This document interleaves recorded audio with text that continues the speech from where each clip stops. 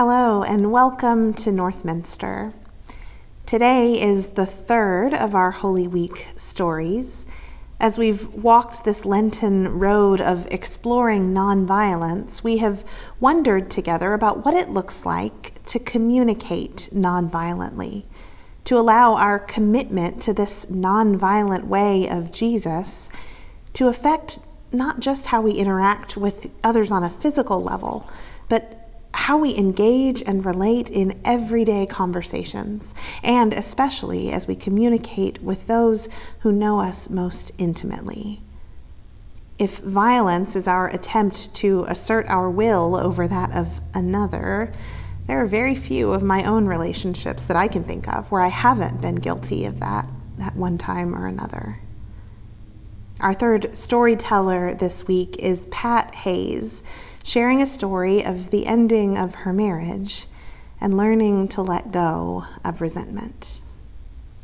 May these stories draw us deeper into the story of Holy Week, the truths of what it means to be human, and where God might be found in our endings and in our new beginnings.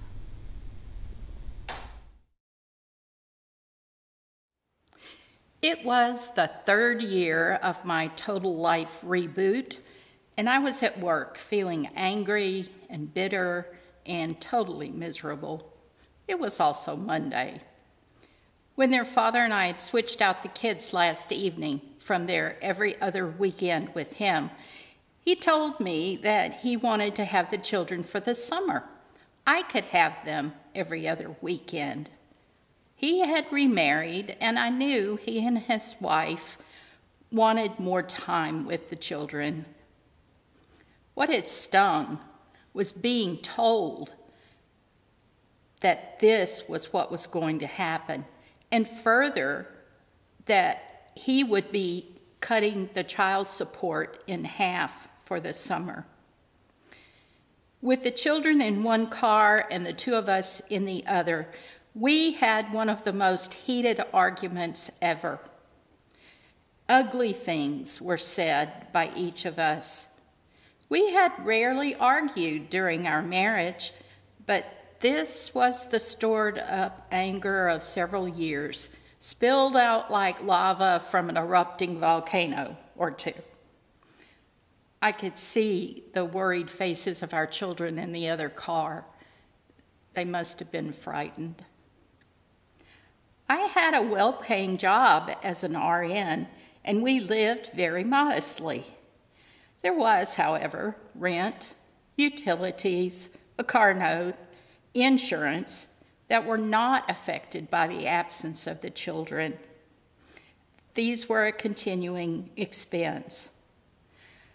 I didn't think I could afford to go to court to object to this change in our arrangements. At the time, my ex-husband's salary was about double mine. Did I mention that he was an attorney? Being a single working mother wasn't easy, but the children had always been with me. What if they decided that they preferred to live with their dad and their stepmom and their new stepbrother? I was emotionally devastated by my fears and hurt and angry about the things we'd both said the night before. On that Monday, I was very close to wishing harm to my ex-husband. I struggled with guilt that I bore the majority of the responsibility for our marriage failure by not being the wife he wanted. My self-confidence, at least regarding my personal life and self, was zilch.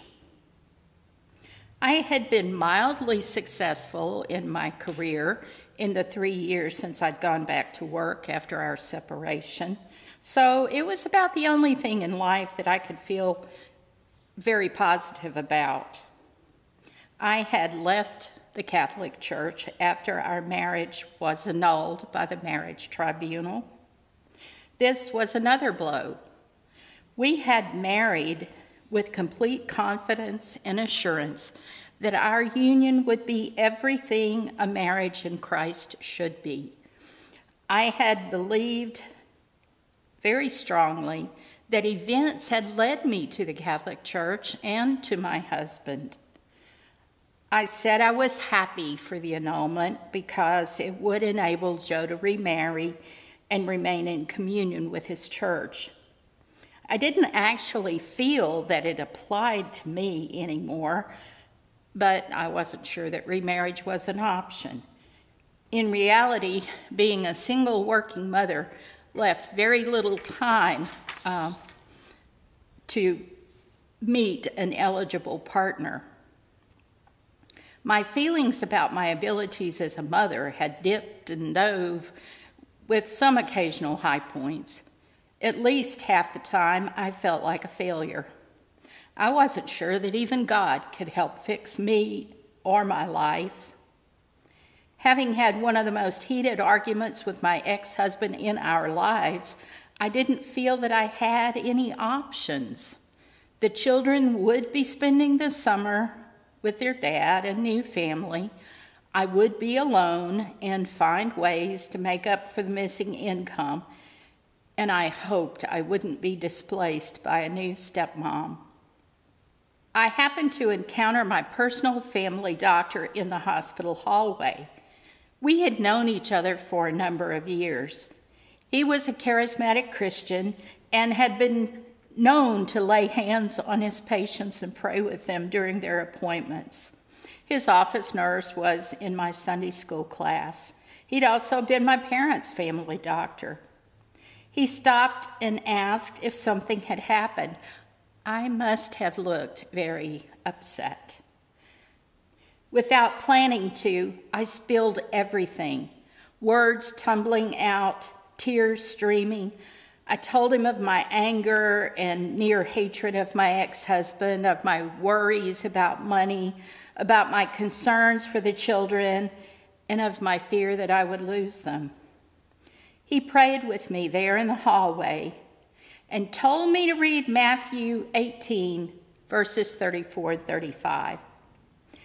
And his master got angry and handed him over to the jailers to be tortured until he could pay everything that was owed.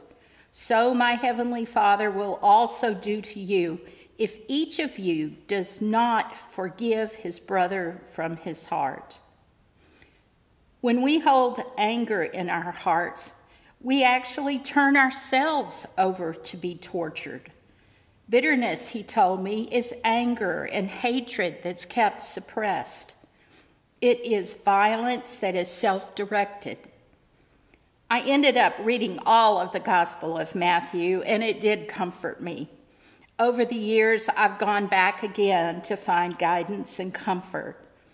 But how much better might it have been if we were able to bypass the anger and resentment and bitterness?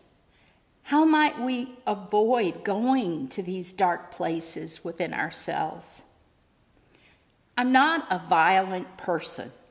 I have struggled to manage anger through the years.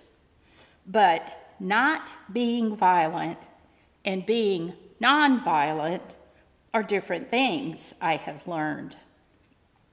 Not violent is a negative, particularly when we direct our anger inward so as not to express it outwardly. Over many years, like 40 plus, I'm learning that nonviolence is not passive, sheeply behavior, but positive acceptance and understanding of an alternate point of view or position.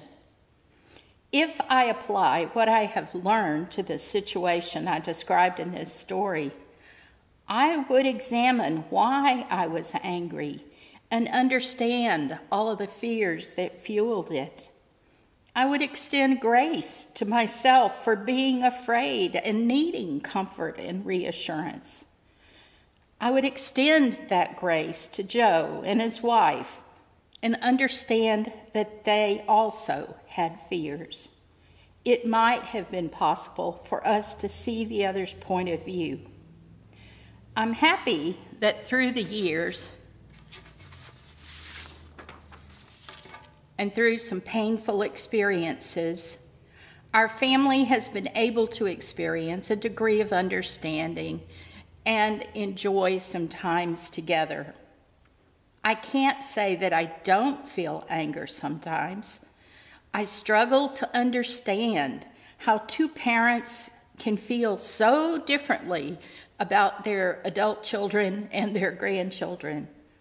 I work at accepting that my point of view may not be the right one and that other ideas may have greater merit than my own. During this Holy Week, I pray for myself and any others who wrestle with finding their way to agreement or at least understanding when others seem to be enemies, clinging to positions that are objectionable, even abhorrent to us. May we remember that fear, distrust, and lack of understanding found its outlet in violence. The one who lived a life of love and compassion was brutally executed by those whom he came to save. May God grant us wisdom and compassion to deal with those situations or people who ignite our anger. Help us to understand. Grant us grace to love ourselves so that we can truly love others.